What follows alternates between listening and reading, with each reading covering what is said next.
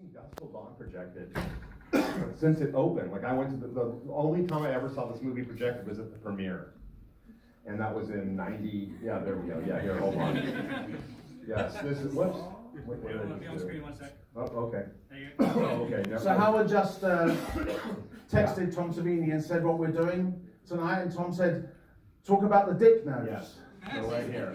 So I'm going to talk. We're going to Not walk an through. accident. Yeah, we're going to walk through. I gathered a bunch of behind-the-scenes photos that I took on set of Dusk Till Dawn, and this was like back in the good old days where it was just like total balls to the wall, man. It's like we worked so hard. Greg Nicotero and myself were on set for this.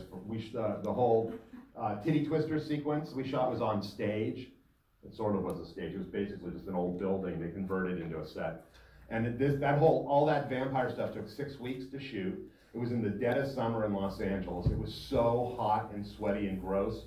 It got so hot in there, matter of fact, that they had like these temperature readers in the ceilings. And if it got too hot, they would burst, and then all the sprinklers would come on. And we would take those, they would be bubbling at the end of it, like at the end of the day. And they had to shut us down to let the set cool down. And during lunch, they had these big, giant air conditioning vents, and we would just crawl inside the vents and lay in the vents during lunch just to cool off. It was so hot and miserable. You know what, Howard? Why don't you start at the very beginning? Yeah. Because I think a lot of people don't you're right. know that this was the first screenplay ever written by his. I can't remember his name. Somebody. Obscure writer, Q. So yeah, I'll give a little bit of background about Dusk Till Dawn. Okay, so K and B originally was Bob Kurtzman, K, Greg Nicotero, N, and Howard Berger, B. So Bob, the K, had written a 25-page outline for a movie he wanted to make called From Dusk Till Dawn. And it was a gangster movie that turns into a vampire movie that's very non-linear. Sorry if any of you have not seen it yet, just ignore what That's right, yeah. No, it's not a spoiler. I'm sure you saw it, and you see what's up here. So, oh yeah, that's true. Anyhow, we knew Quentin before he was famous. And we had met Quentin at, we'd have summer barbecues at a friend's house, Scott Spiegel, who co-wrote Evil Dead 2. So we would go over to Scotty's house every Sunday. You know, we were all young. And we met this geeky guy who worked at the video store named Quentin.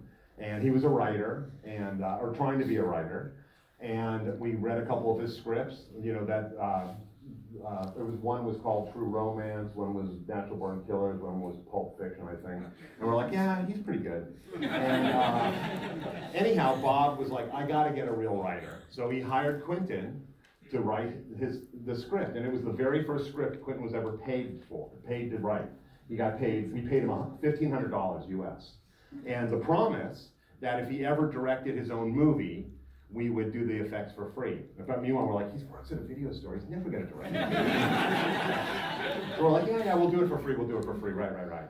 So he wrote the script, Bob sent it out all over Hollywood. It got returned with like the worst studio notes, like this is the worst script ever, you can't do 2 movies in one, it's non-linear, you can't have it. Is it a gangster film or is it a monster movie? What's going on, da-da-da. All right, so the script dies, goes away. Meanwhile, Bob has been thinking about it forever because he always has tunnel vision and he storyboards the whole movie. And he wanted to direct it. He was going to do a low-budget version of it. Anyhow, never happened.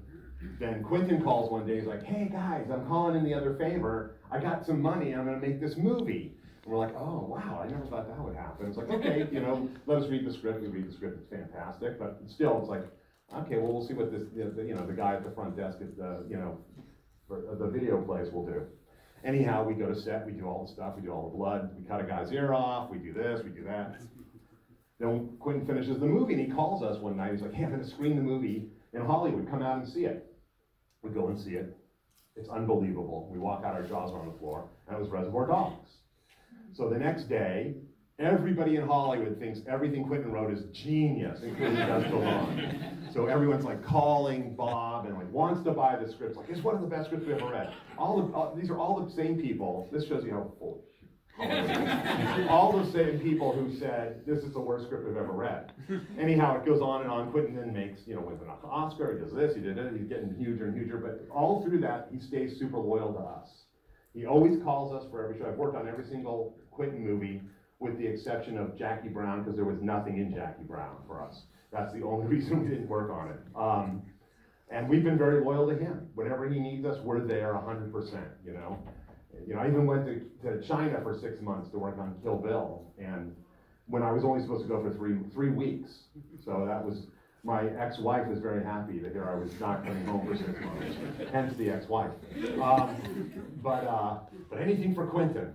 So the script ends up getting purchased, and they end up, Quentin ends up attaching Robert Rodriguez, who had just done 2 movies, El Mariachi, which is this little low-budget film, and then Desperado, which was just coming out, which I think is a really cool movie.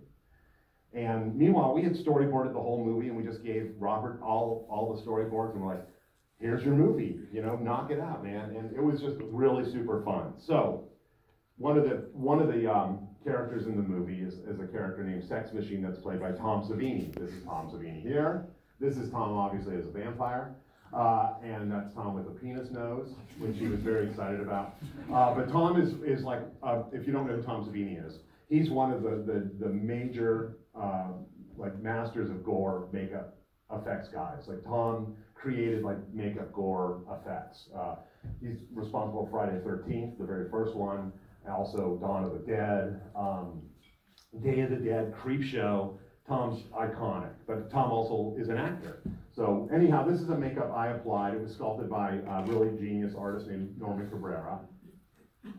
This is us in the shot getting some of our vampires ready. So where we shot Dusk Till Dawn was actually, there's a company called Laurie's Meat Seasoners, and there's like for seasoning, they make seasoning for meat, but it had moved, and we converted it into a studio area. And this was where our shop was, where we were doing makeups and getting everything ready, was where they stored all the meat. It was like a cold storage. So that's Melanie Tooker, who is there painting up one of the vampires. You see all the vampires in the background. That's myself. That's when you're supposed to have mullets. And that's Greg Nicotero, who's been my best friend and business partner for 40 years. And that is what we call the mouth bitch.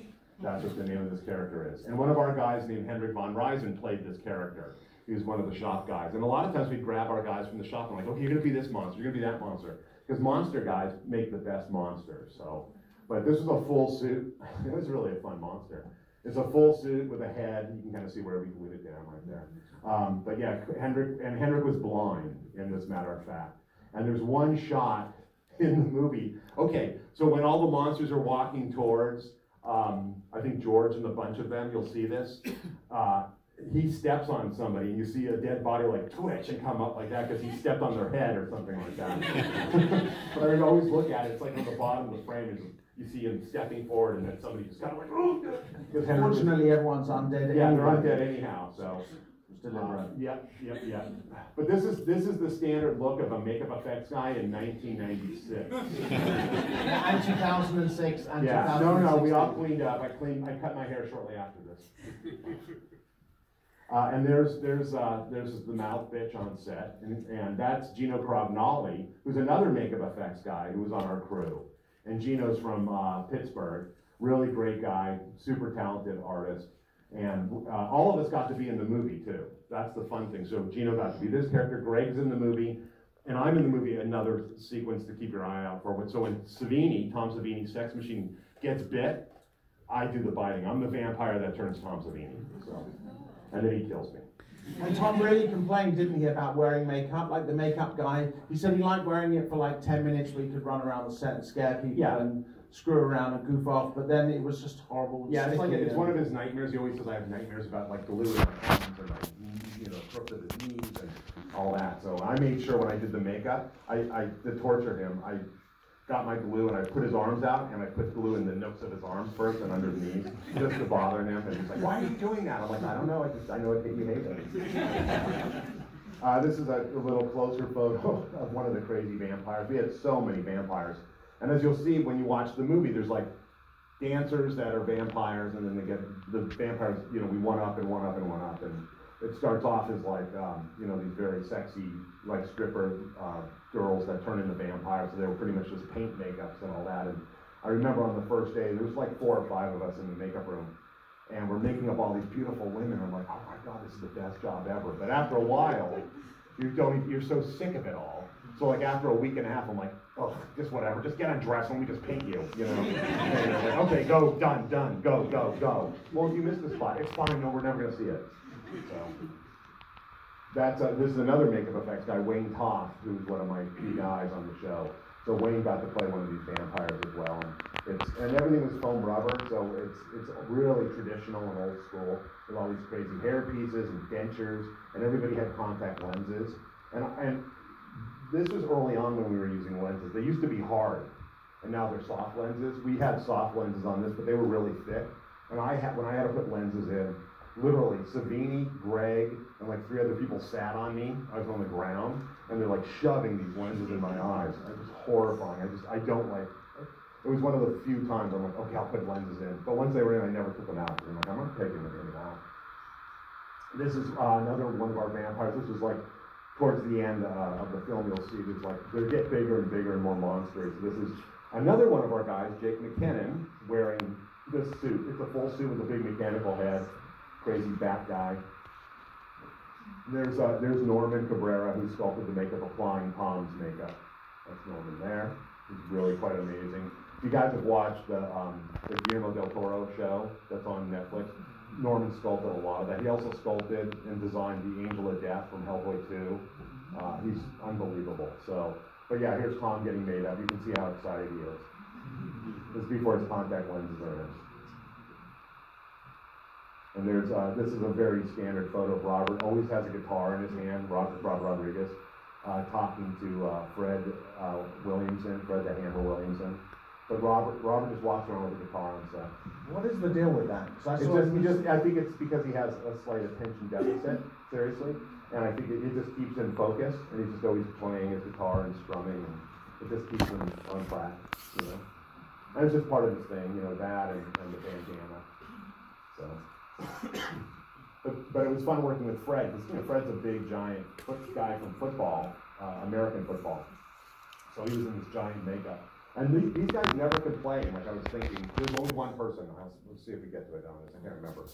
But we only had one actor, and I'm like, we better get a double for this person, because they're never going to get into it. Here we are on set again with Robert and the mouth bitch. And the reason why we called it the mouth bitch, I don't know if I brought any photos, but this stomach opens up, and it's a gigantic mouth, you know. There's one of our other hero guys, this is Ernie, who's one of our bouncer vampire. And again, I think Norman sculpted this. Norman sculpted a lot of the stuff on the show. It all has his style.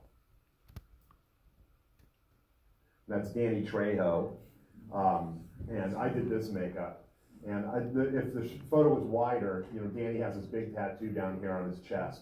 So I had the piece went over that, and I had a hand draw that tattoo every day and try to match it. So I think I did a pretty good job. But yeah, this is Danny in full lenses and full prosthetics and dentures. And I mean, Danny was scary without all this stuff, you know? I was always like, ugh. But he's such a nice guy. He's a really super nice guy. Not at all the way he comes across in movies or the way, you know, first impressions looking at him and going, oh, scary dude. Now, he was a scary dude at one point. He's now all good. There's Norman doing another vampire makeup, touching up around the lips and stuff. No lenses are in yet. We've got some wonderful stories from Norman in the book. Yeah, we do. Norman talks a lot about some cool stuff. So this is the one day Selma Hayek would let us put this makeup on. So in the movie, Selma Hayek plays this character, Santanica, and it was a big, giant snake makeup. So I met Selma, she came in for life casting, and that's the first thing we do when we have an actor is take an impression of their head and whatever else we need. And she did okay in that, but I could kind of smell that she was gonna not want to do this really. So we started to show her how it all went together, and she's like, oh, I don't know about this. And I went to Robert and I said, listen, we should get a double, because I have a feeling today's going to be the only day with Selma, and then it's going to be the double, the rest of them, all the other scenes. He's like, oh no, she'll do it, man, she'll do it. And I'm like, so I knew somebody, this girl Nadine, who was a dancer who I used in on Army of Darkness, who played the winged Deadite. If you saw Army of Darkness, that big, that's Nadine in that suit. And I'm like, I'm going to have Nadine just come to set tomorrow. And so anyhow, we shot this. Was like one quick shot looking up at her, as she transforms, and then after that she's like, I'm never going in that again. And I'm like, thank goodness I brought Nadine in, so we're good, we're good. So there's Tom Savini, and here's some of our guys too. That's Wayne. Again, he gets to be another vampire. This guy's Brian Ray, who worked at the shop. This is one of the fun things about working in a monster shop, that you get to be a monster in movies, like I said. And then that's Norman there. So these guys all had a real fun time getting to play up against their idol, Savini, because we all love Tom Savini.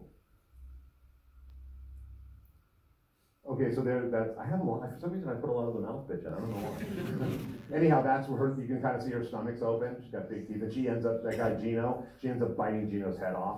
So we have like a mechanical insert section that kind of chomp, it was like a pair of scissors, we made it like that. And so we had a puppet of Gino, and it just bit the head off and then spit the head out, and we had like a bowling ball version of Gino's head, which is kind of like always. There's Robert, and this is Quentin Tarantino and his makeup. And this was a really hard makeup to come up with. We had like 2 or 3 sculptors work on this until we hit it right, and Wayne Toth ended up hitting it just right, because Quentin has a monstrous head to start with. And so we kept like looking at it, and I'm like, no, it's not right yet, it's not right. And Robert said, just make it look like Quentin. Like just, and we're like, okay, giant forehead, giant chin, because that's Quentin's nose, there's nothing on his nose. And I think it was like cheek pieces there, and then the separate chin, and then a whole forehead. And then I'm trying to think if that was a hair piece. That might have just been Quentin's hair too, I broke all over. And then contact lenses and dentures. But yeah, that was the whole thing. It's like, it just wasn't happening. Like, so we went 1 sculptor, 2 sculptors, and then Wayne took it and he knocked it out. And I'm like, that's it. And then we had to do a skull, because once, has everybody seen the movie, by the way? Yeah, pretty much. You haven't seen the movie? Or you did? You have, okay. You haven't, okay, I won't say. So if something happens, blah, blah, blah. Yeah, you'll never know, I'm not giving anything away. But anyhow, we had to do a skull of Quentin, and it's a really funny sculpture, because it's got a big giant chin and this giant forehead. So I think we ended up giving that to Quentin at the end of the show, anyhow. Why so much hate for Quentin? No, I love Quentin. He's the greatest. He's my favorite director, actually. Working with Quentin is like one of the most fulfilling and rewarding jobs I have ever had. And every time we get to work with him, he's so, he lets us do what we know is going to be best for the film, which is great, and you don't always get that. And he's so great about explaining his vision. And what's nice is nowadays on movies, what's not nice on movies is there's hundreds of people that have a say, but on films we work with Quentin on, it's singular, so it's only his voice, and what he says is what happens, and it's the greatest thing ever. I've only had great experiences with Quentin, and it's just like, when you have somebody whose head is a very specific shape and size, we were just trying, we got to come up with something so cool that still looks like Quentin. So that was the hardest makeup we did on the show, actually. But no, he's been wonderful all these decades. He's not a god. What's that? He's not a god. He's not a god? I don't know. I thoroughly love working with him. So hopefully he does one more movie. So and this is one of the paint vampires that we had. So there's Tom killing her, and so yeah, this is how we start off in the movie. We had all these girls, and they were all stunt girls actually, because they had to do all the stunts, get stabbed and shot up and all that crazy stuff. So so these were all paint makeups. We put these ladies through every single day, and dentures and contacts. And there's Tom getting ready for the day, and there's let's see, that's Gino right there. That's Rob Henderstein, who did all the dentures for us. Tom's got one contact lens in right there. Here we are getting steak vampires ready. So that's Gino, that's Greg, and then yeah, we had all these rigs so we could have all these vampires laying dead on the ground with all the steaks sticking out. And so they were like on these rigs that had appliances over the whole, over the rig, so it looked like it was their skin. There's a bunch of vampires again. That's Wayne, that's Jake, who played the big bat creature as well. This guy here, this is Michael McKay. Did you guys see the movie Seven?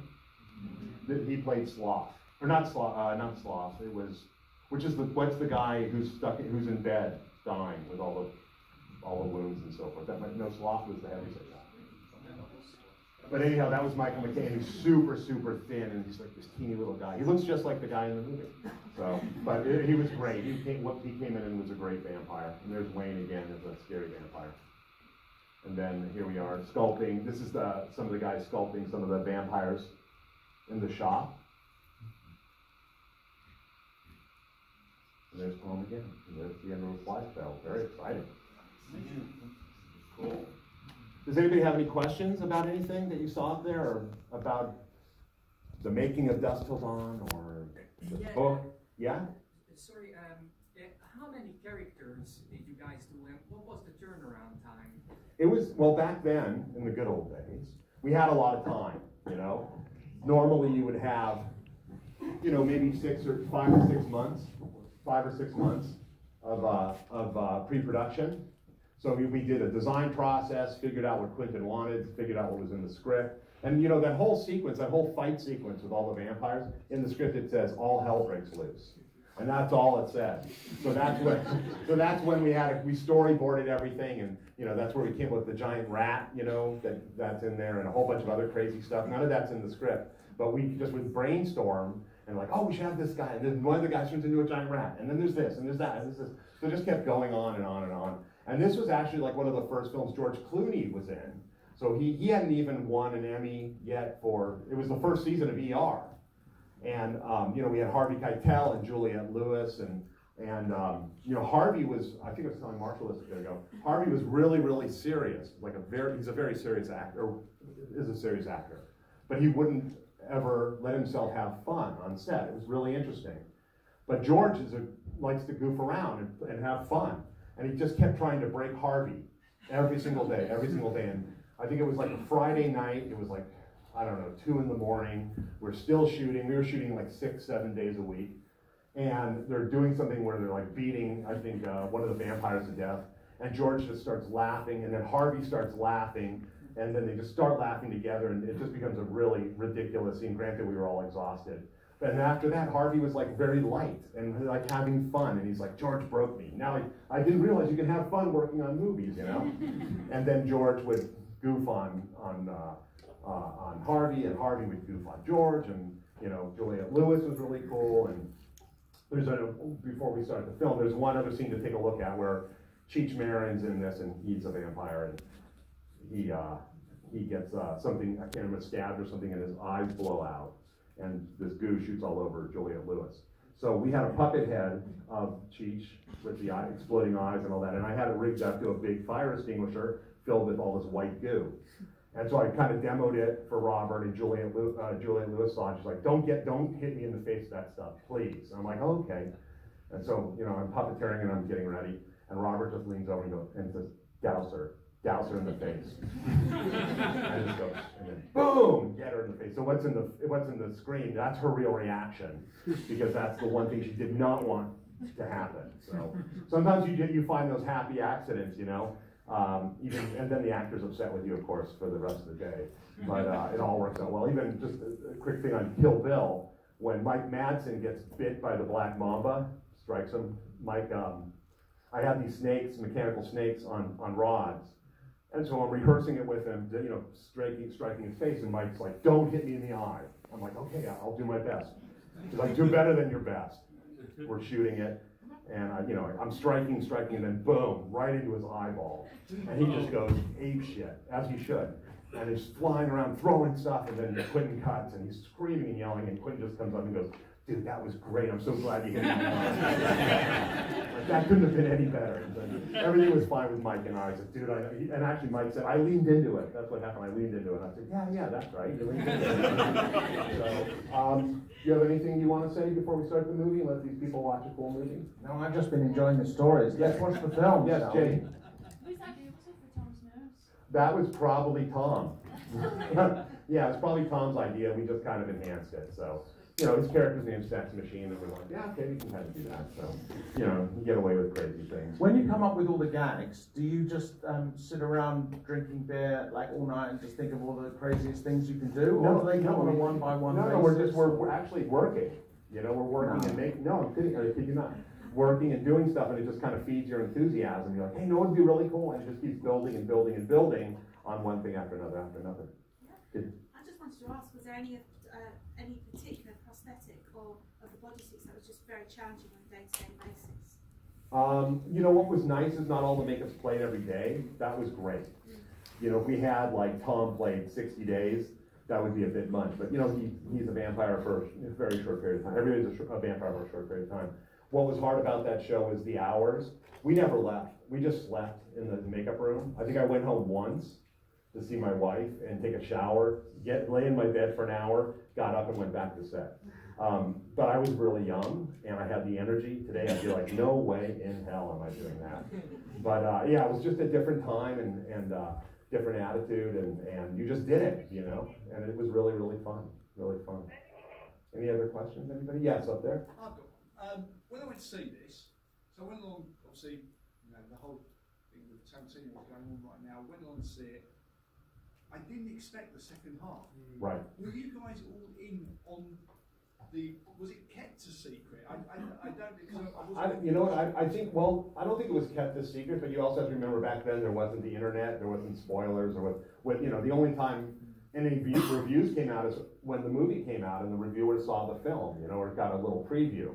But there weren't any leaks back then, it wasn't anything like that, and we just kind of kept things quiet. And it wasn't that it was a surprise, we just probably didn't think about it. We knew what the movie was, we knew it was, you know, a non-linear story, and you know, it was going to start this way and then go this direction. But yeah, it wasn't like, oh, we have to be quiet. It was when we were able to get printed scripts that didn't have stuff all over it and security and nonsense, and you know, it explodes after 5 minutes of reading it. So, I remember going to the press show of this and being told that it was a vampire movie. Oh yeah. Okay. And that was like all anyone knew. And then you're sitting watching it, and it was like, you wanted to tell the publicist, no, I think you've made a mistake. It's a gangster film. Yeah. And it's like, no, it's a gangster film. It's like, you know, you just sat there, forgot about it, and then halfway through, it's like, oh, yeah, okay. Yeah. There was some, no, you definitely won't have that surprise, sorry. My wife would say, what the hell happened in the second half? Yeah. I loved it. Yeah, no, it's very, you know, it's from the mind of Bob Kurtzman, and then Quentin took it and made it even, you know, crazier and greater. So, you know, it's like one of those moments. It's like the shower sequence in Psycho. It's something that comes up halfway through and just changes the nature of everything. It's like not many films have had the balls to do that. Right. Yeah. No, it's very, very unique film. Any other questions from anybody? Yes.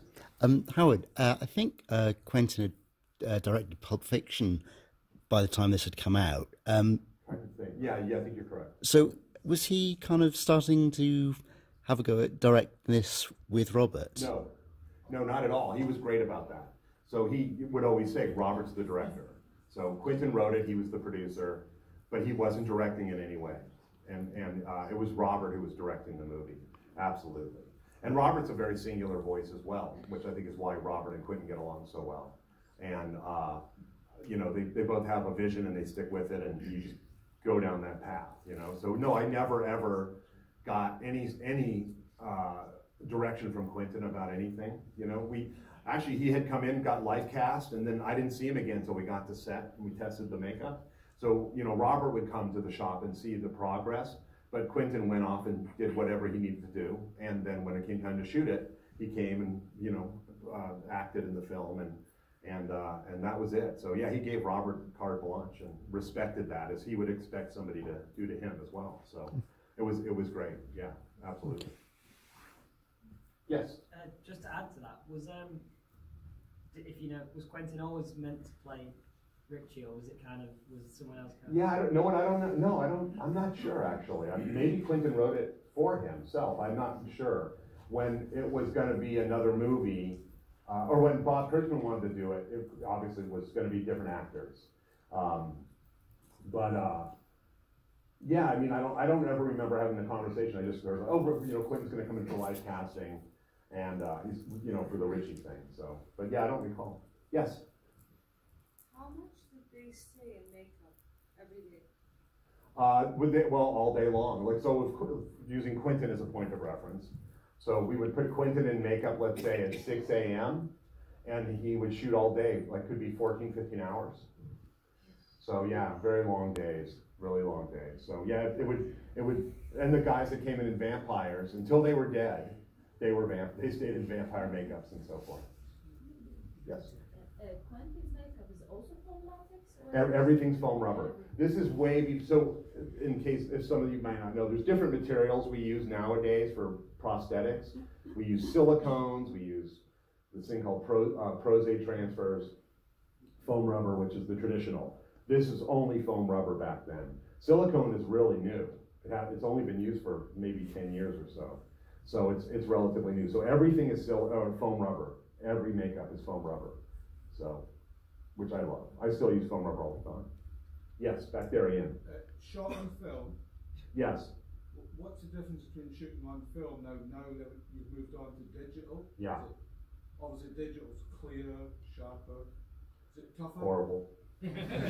Well, I love film for sure, because, well, especially for a movie like this, you know, when you're doing makeups, and really the digital world doesn't help any department other than post-production and production, you know, and because they just roll the camera. I feel bad for the editors because they'll get 400 hours of whatever's on set because the directors never cut, you know. It was always great when you have film because you have a time limit, the film runs out on the spool, and then you know, okay, I've got a 5-minute break, you know, I can go to the bathroom or go grab something to eat or whatever. But now it's just like keep shooting, keep shooting, keep shooting. I also just don't like the way digital looks. You know, I think that there's something about film, you know, that looks beautiful and film and cinematic. You know, digital's great for sports events and National Geographics and wild animals, but not for telling film stories. So I'm a film fanatic. I love it all. Luckily, there's still some filmmakers like Quentin and Christopher Nolan and J.J. Abrams and Steven Spielberg who shoot film. So why don't I take one more question if anybody has it, and then we'll start. Yes, right there. Why do you think Quentin is? I'll do 2 more. I'll take it. In the US? I'm sorry. Can you start that again? Sorry. Why do you think Quentin is slightly underappreciated in the US? I don't think I appreciate him. I think he's amazing. Maybe I don't know if it's. I don't feel that way. Maybe it's a matter of. He seems to be loved more in Europe. Maybe I don't know. I love the guy. So, and I love all his movies. You know. Yeah, maybe because he doesn't pump a film out. You know, he's not making product. He really makes art. You know, he makes the films he wants to see, which I really appreciate because they're usually the films I want to see as well. But yeah, no, I don't know. You know, I appreciate the hell out of him. So, you had a question? Yeah, what do you think makes a good monster? What makes a good monster? Okay. Well, it's a lot of different elements. So, you know, let's take the alien from the film Alien, all right, which is a super cool monster, super scary, but it's a great design by H.R. Giger, who's a Swiss surrealist. And what makes that work is the design, of course, but also how Ridley Scott utilized it. So, you know, in terms of flashing lights and it's wet and it's moving slow and the way he photographed it and the steam and all that stuff, that is what makes it scary. You can take that same creature, put it in the middle of Disneyland, and you wouldn't be scared of it because it's hey, look, the alien's at Disneyland, you know? So much of it is all the different elements. You can come up with something really cool, and I can come up with anything, and it could either be really cool with the way it's utilized, or it just ends up being crap, which happens as well. You know, we've done films where we've done really cool creatures, and they shoot it completely wrong, light it wrong, shoot it all the wrong angles, and you're like, what in the hell, you know? If you watch the Guillermo del Toro Hellboy movies, he always shoots low on Hellboy, on Ron Perlman, which makes him look really, really big. It's cool, because Ron's not a giant guy, but it makes him look gigantic. And then this last Hellboy movie that came out, which Guillermo didn't do, they shot him all at eye level. And I'm like, that's the biggest mistake, because then he just looks average size. And then they have him with actors that are taller than him. And I'm like, Hellboy's so peewee to some of these actors. But that's the trick, you know, figure out, live in this world, and that's what Guillermo del Toro does. This is the world this stuff's gonna live in, you know, and Guillermo loves shooting up at things because it just gives them more of a presence. It's really great filmmaking, opposed to well, just shoot like this and shoot like this. And there's one scene in the new Hellboy movie, and he's with 3 guys that are way bigger than him, and I'm like, he's like a runt. That's not Hellboy. Hellboy's gigantic. Put him on a box, for God's sakes. So, all right. So let's wrap up our yapping our big mouths, and let's watch Dusk Till Dawn. I hope you guys love it. We had a great time making this movie. It was, like I said, it was probably an 8-week shoot. We started, the first things they started with was the beginning of the movie, which is all the Bakersfield stuff at the liquor store. And then we went into 6 weeks of solid vampire fun, and then we finished the movie and survived somehow, and turned out to be really cool, way cooler than we had. Well, no, we always thought it was going to be cool. Just remember, afterwards we'll be in that private, in the members, what's it called? Members bar. Members bar. We'll be there if you guys want to come talk, ask more questions, buy a book, we'll sign the book, whatever you want. But we really want to thank you guys for coming, and hope you enjoy the movie. Let's hear it for Howard. He's amazing.